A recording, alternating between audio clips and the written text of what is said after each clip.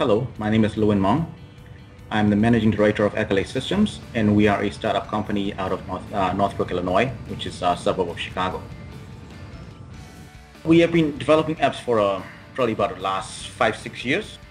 Our actual application development started out back as developing on mobile platforms on Android. However, things changed fairly quickly, and we actually started developing once Windows Phone came out. We moved over to Windows Phone and have been mobile developers on Windows phones ever since, and haven't looked back yet. The app for the robot is going to be called Microcontroller Controller. It's the the actual item on the App Store is going to be known as UC Controller.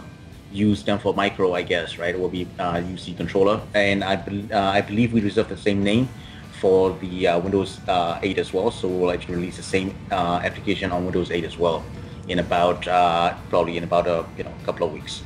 The app came about because we as in me and my brother were looking around, and we live in a suburb of Chicago, so we have a house with a yard, and in front of the yard there is obviously we had to mow the lawn, and we got sick of mowing the lawn with our push mower, so we actually decided that we are going to go out and buy some parts to make a robot frame out of toy cars.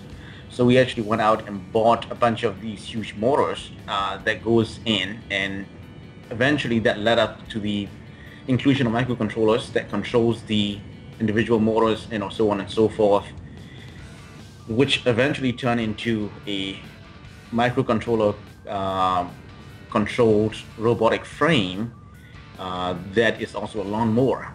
The lawnmower actually goes at about 30 miles an hour up to that speed. It can haul up to 300 pounds of weight, and we mow our lawn with it.